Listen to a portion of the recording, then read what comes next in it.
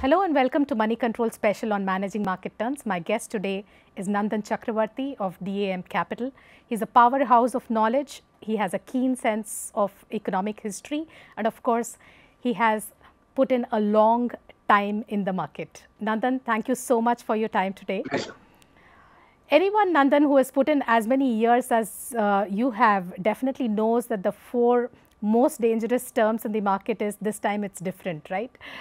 In what ways do you see this market cycle as being different from all the market cycles we have seen in the past? And are there any subtle differences that you see that can make a meaningful difference to the outcome as we move forward? So there's always the controversy on, in a bad time globally, if you are the highest growth major economy, as has happened in the past, then is it good for you or is it bad for you? So that really, affects the whole thing. So that is one. But how's the globe doing versus, how you're doing? The second major difference between this and all previous markets is that the retail participation has been tremendous. Right. As a matter of fact, if you see SIPs, which are a very sticky part of funds flow, domestic funds flow, is 75% of the April inflows in all mutual funds. Correct. So it's a very large chunk. Right. So I think that's a second difference. The third difference is the fact that, we have an interest rate increase out here with the inflation differential not being as much of a worry. As in the West. The inflation is a much bigger problem in the West than in India. Right. Inflation affecting our demand is the issue here. The fourth problem is the fact that before this crisis, we were already weak in demand.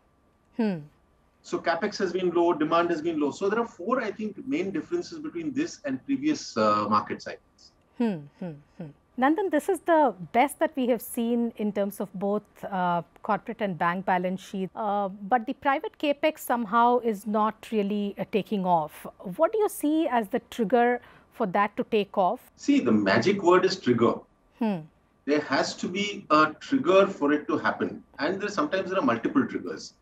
So, just because you're of marriageable age and you've got a good education and so on and a good job doesn't mean you're going to get married the next day. So, yes, the foundations for Capex are in place in terms of the corporate balance sheets being in place. But the corporate balance sheets are in place because they are not spending. So, it's chicken and egg. Right. So, I think for Capex to go up in India, there are two or three things which I'll mention. One is the fact that, demand has been weak. And demand has been weak for a number of different factors. Your SMEs have got hit, the number of jobs have got hit. So there's low demand locally. And because of the global problem that's got exacerbated, that there's, not too much of demand globally either. Right. So, and the macro is worsening for Capex because of higher inflation and interest. Correct. Having said that, the nature of Capex in India has changed.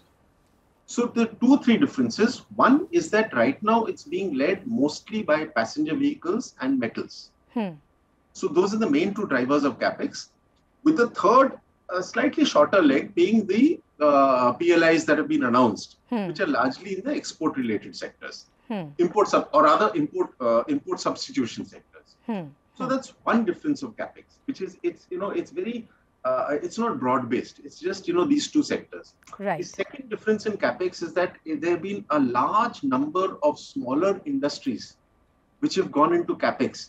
You talk about sugar, you talk about auto ancillaries, you talk about textiles, right. Things like that, which have gone into Capex in the last 5 years. So which is why you see the order books of some of the Capex beneficiaries not doing too badly, like Thermax and all that. Right. On the other hand, the main drivers of Capex in the past, which is energy, which is oil and gas and power, basically have not moved up.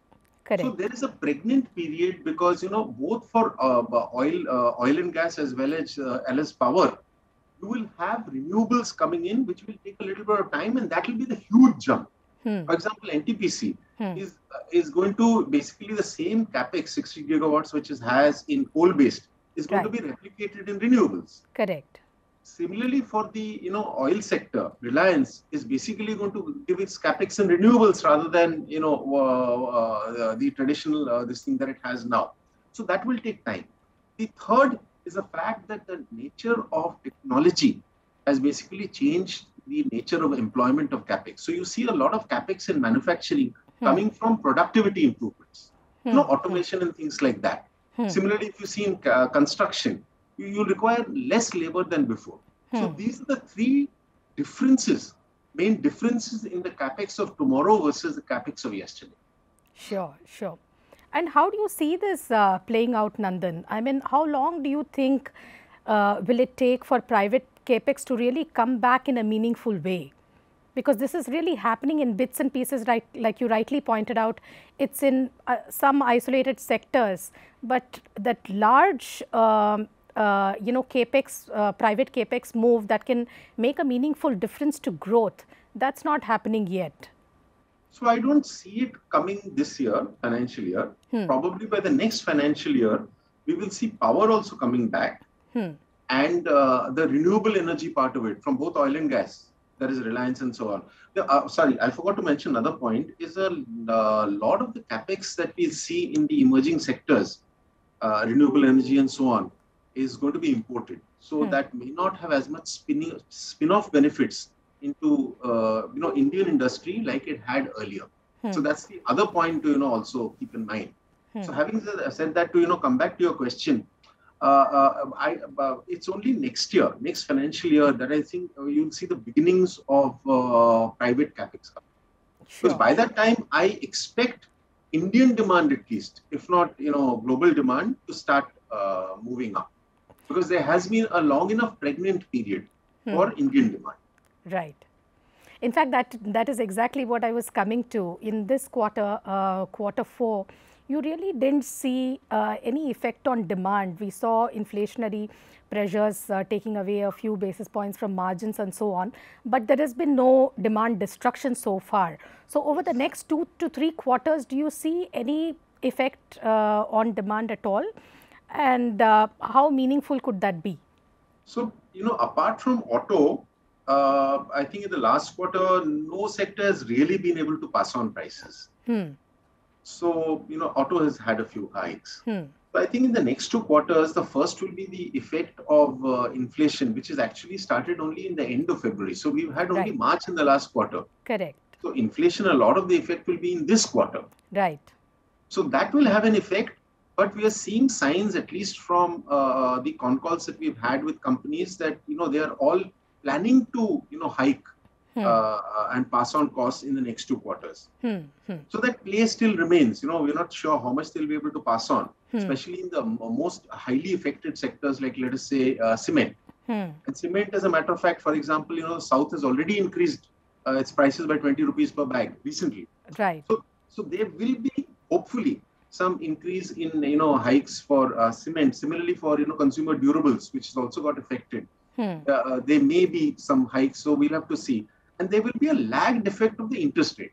So that is the other part of inflation. Now, interest rates affect inflation far more in the West than in India, because in the West the consumer wallet has a large amount of mortgages and cars. Right. We don't have that much here. More here is food and crude. Right. Right. So it will take a little bit of time for the interest rate effect. Typically they say interest rates to affect inflation, and therefore demand takes 3 or 4 quarters. But remember, when I say that the next 2 quarters are going to be the main impact of inflation, also remember that the stock markets discounted in advance. So if I say that over the next 3 or 4 quarters you're going to have inflationary effect of the interest rate impact, so the question is that you have to see how much the market is discounting that in advance, and have you already reached a level where you can start a play? Because people say blood is on the streets, then you should invest. I think that's a pretty stupid thing, because is the market low enough for that? So just because the economy is not doing well doesn't mean that you should start investing. Correct. The market has to discount it. Correct. So that's the next question. That in terms of valuation, we are in 1 year forward, maybe around, like you also point out in your report, around the 5-year average in terms of valuation, right? So you say that there isn't that much room for upside. There isn't too much room for downside either. So do you see, but usually if you see when the sentiment changes or if there is moderation, the markets tend to swing in either direction. Do you see on balance, are there factors that could swing it either ways? Swing the valuation either ways? Yeah. The valuation question is important only for the institutional investor. Right. Having said that, now your ROE, return on equity of the Nifty, is at 16% versus the 5-year and 10-year average of 13 to 14%. Your average PE is going to be higher than the 5-year average or the 10-year average, your current PE.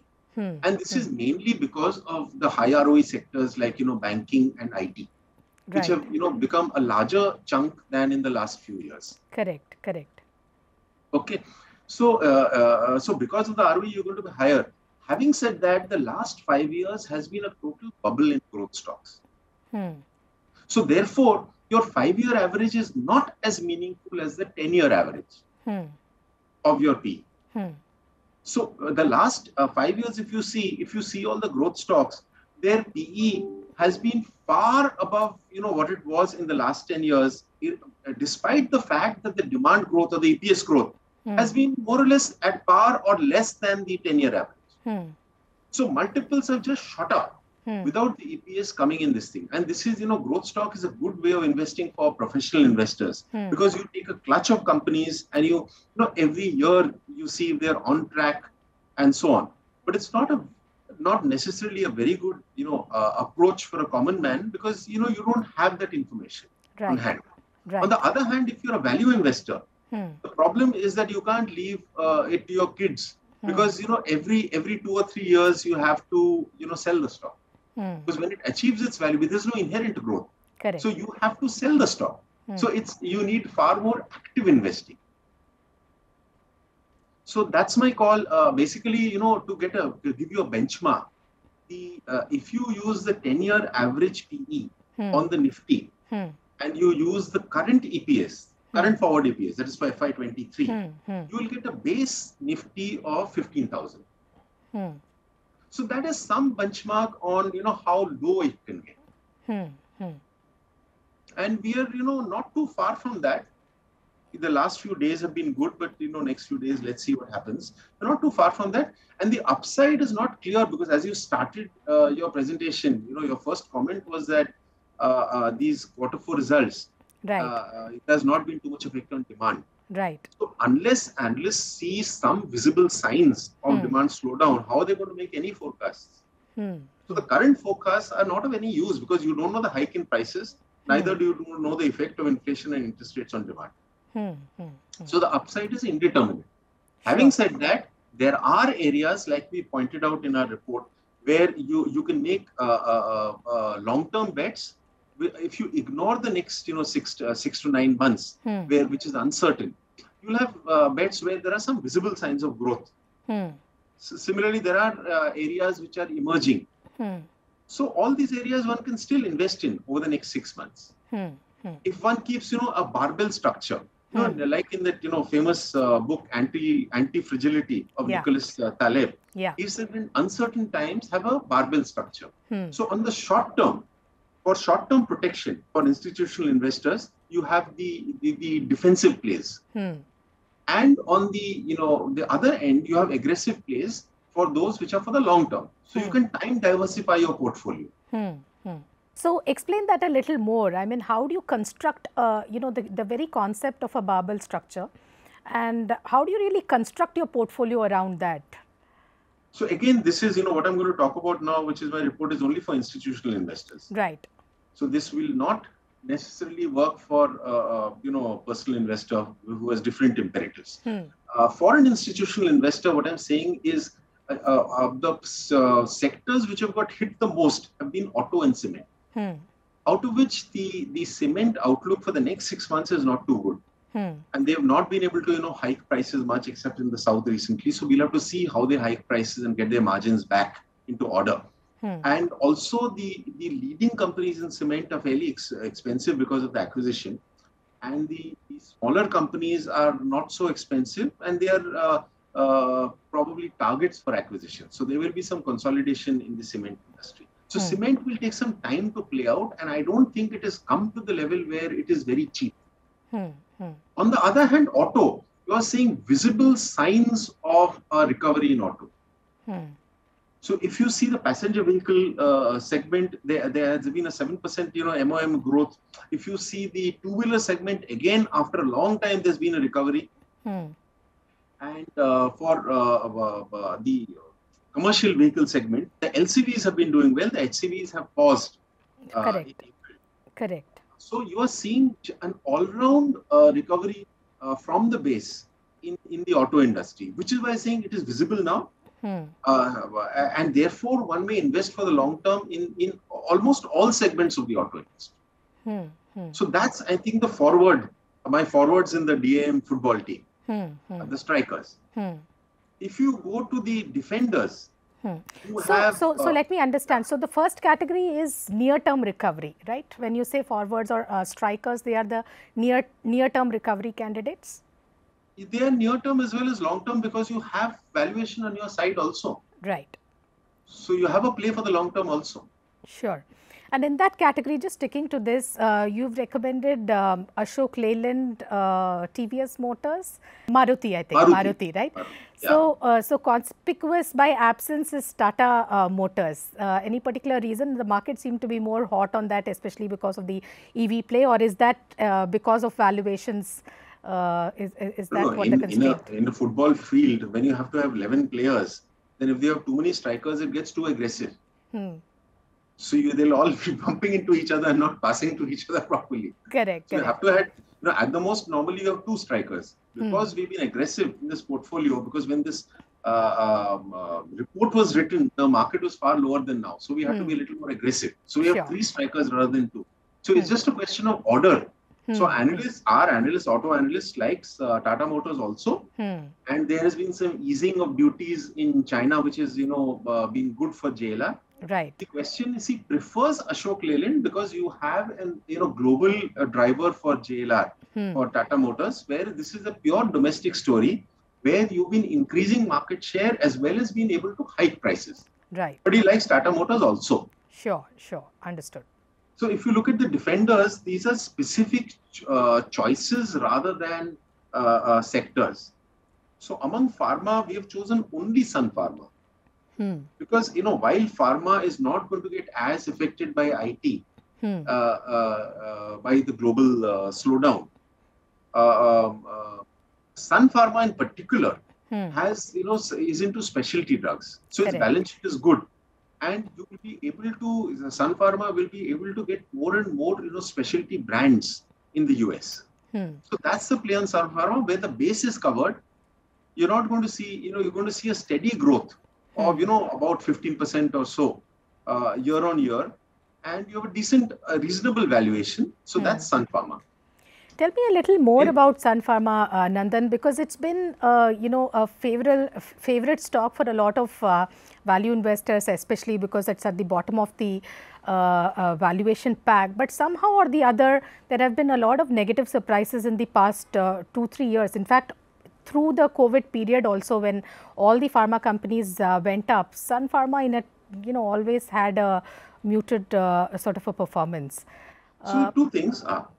One is the concerns that you talked about, which were there in the previous quarterly result also. Yeah. Those were one-offs. And they were already known to professional investors, which is why the stock hasn't corrected that much because of it. And if you take the last 2 years, yes, it's more, there is no magic going to happen in Sun Pharma like it can happen in some of the other pharma stocks where you can have a, blockbuster. So some of the other pharma stocks that you've seen go up in the last 2 years have had blockbusters. Sun Pharma is not going to give you that because given its size, for it to acquire a company, say in the US or somewhere else, Brazil or, whatever, LATAM or somewhere else, it has to be a meaningful size. Right. Which is very difficult. So you're not going to see a blockbuster coming out of Sun Pharma. Not likely, but may happen. So it's more of a defensive where you have steady growth. You have a balance sheet which can take more and more acquisitions of brands. And it is into specialty areas which are not so much affected by, climatic changes and, demographic changes and so on. Sure. And there is valuation comfort, of course. There is valuation comfort. Correct. And the second is, which I mentioned, is Apollo Hospitals. Now, this entire sector of healthcare, which whether it's diagnostics or whether it's hospitals, is going to have a massive demand over the next few years. And because of the specific nature of Indian insurance as compared to Western insurance, the hospitals have a field day in terms of pricing and so on. And the market is very virgin because of a concentrated nature of our cities, unlike the West. We have only a few metros, 7 or 8 big metros to speak of, where you can get the right skilled doctors and the inflows and so on. So you have a market where the total addressable market is huge and there are very few players. And Apollo Hospitals in particular, unlike the other players, is pan-India and it is into every sector. Correct. It is into diagnostics, it is into pharmacy. Correct. So it's into everything and all of them are growing. Right. Which is why it's defensive. And the third defensive, which is the ultimate defender, which I've said, which is the goalkeeper, is NTPC. And that, last 2 years, there has been some growth. And the next 2 years also, we are going to see a higher than average growth. So you're going to see a 7% growth rather than a 5% growth in the traditional business, which is the coal-fired ones. But over the longer term, you're going to have only a 5% growth or less in the coal-fired ones, but you're going to replicate the entire capacity that you had in coal-fired ones with renewable energies. Right. So you're going to see that growth, and you've seen the Tata Power renewables. This thing.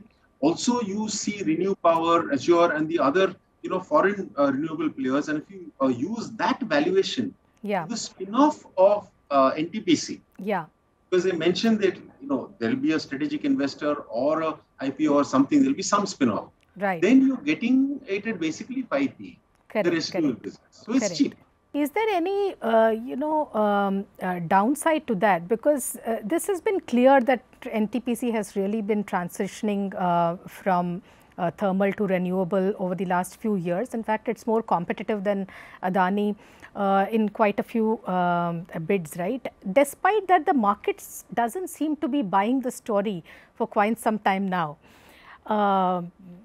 Probably because of the perception of, dominance of thermal, all the ESG factors and all of that. How do you see, again, like you said earlier, what is the trigger? Is it the spin-off that could be the trigger for this valuation to get unlocked? Yeah, it will be the spin-off, which should be, they mentioned 24 months to 36 months. So over the next, see, if something is too near term, it already gets discounted into the valuation. So it's a defensive because valuation is on your side. You have the versatile midfield, which is, you've taken stocks which are very stock specific. So you have, as a sector, it is banking. And otherwise you have, the retail sector, the pipe sector and fluorochemicals. Right. So these are specific, stock specific factors. Otherwise there's banking, especially the large four. Right. Which are going to continue to take market share away from the smaller players as well as the private sector. How come in banking you picked HDFC Bank and ICICI Bank? From the value bias that you generally tend to have, I would have expected you to take SBI. Why not? This is the versatile sector. So neither am I playing defensive nor am I playing aggressive. So while you have valuation on your side in SBI, the growth is HDFC Bank and ICICI Bank. If you look at HDFC Bank, it's the leader in almost every sector in its operation, and it will gain from the increase in interest rates because its corporate book is basically floating rate, so that will be repriced. So there will be some gain there. ICICI has already been doing well, so the credit growth is higher in ICICI Bank and HDFC Bank. So you've taken this is a versatile combination of both growth as well as valuations. Sure. And the last category, which is candidates that are vying to be the strikers, how do you describe that category? Are there in some sense the buy on dips kind of story? Not necessarily. They're very stock specific. So they will really, I don't have a common theme for all of them. Okay. So among the large players, I have L&T there, which is probably one of the cheapest Nifty stocks, where the order flow has been very good. And it has two drivers. One is the oil price increase is increasing its Middle East orders. And the second driver is it's moving into renewables, where it is making a lot of investments. So among the large caps, I have that. Then I have IT players which are into modes which is not into exports. So it's not going to be affected by the global slowdown. So I have MapMy India, which is CA Infosystems, which is the leader in mapping services, and I have CMS Infosystems, which is basically your cash management systems for banks. So they have modes, they are the leaders in their fields. Track record has been good, they're gaining market share, and month on month they've been increasing revenues. So they are specific plays. And then I have Craftsman Automation, which is a levered play on the CV side. And I have Gateway Distriparks, where if you see there's an increasing share of multimodal transport, which is from road to rail. And Gateway Distriparks is in the more profitable segments compared to Concor. And the concerns are behind them. So this is one of those growth stocks. So each of these stocks, now apart from L&T, all of these are mid caps. So mid caps do get hammered when the market is not good, because ultimately global inflows affect your emerging markets play, and therefore effective FII flows into India, because we are not big enough to have an India dedicated funds flow. We are an allocation out of EMs. So which is why mid caps suffer, large caps suffer, all of them will equally suffer. So it's difficult to time when you'll be able to play them. The benchmark or the thumb rule is that at Nifty 15,000, it's at the 10-year average. And you're going to be higher than that because your ROE is higher. And the 10-year average takes care of the first 5 years bear run, as well as the next 5 years, that will be in the recent 5 years, bull run. So you are there. So 15,000, I think, would be sort of the bottom. Okay. And if you were to just, take a clean slate and in today's market say you are an absolute return investor, what kind of cash would you recommend? For an HNI, it always, because India is so levered to a few factors. Its growth is so levered, and the fact, on the other hand, unlike Brazil, etc., which can tank completely in a bad time, you cannot tank because you have a demographic growth on your side. So which is why you have, if you look at your nominal GDP growth this year, it's 7% real GDP growth and 9% inflation. So you have 16% nominal GDP growth. So your returns have to be more than that. Your stock market returns, a lot of it is due to inflation, like the banking sector. A lot of it is due to working capital, loans. So you're going to have an inherent growth rate in India anyway. So when times are bad, it is in your favor. The odds are in your favor to invest. If you've got a good enough perspective of 5 years, unlike commodity countries, etc., which may tank. So with that perspective, you should always keep 30% cash and deploy it in a bad time. Now, how can I time it perfectly? Over the next 6 months, you're going to have uncertainty. Within that, I have mentioned that the benchmark is 15,000 Nifty. Beyond that, it's very difficult to time it. So for a smaller investor, it is better to wait for the turn to come. For an institutional investor, maybe it is better to wait for the 15,000 index, or you can start averaging now. Sure. And Nandan, one thing we missed is is commodities, right? They've had a phenomenal, global commodities, especially metals and all of that, have had a phenomenal run and also some moderation. What is the sense that you get out of that space? I mean, there are 3 factors there. One is the commodities, both metals, coal and oil have been, going up even before the war because of supply problems.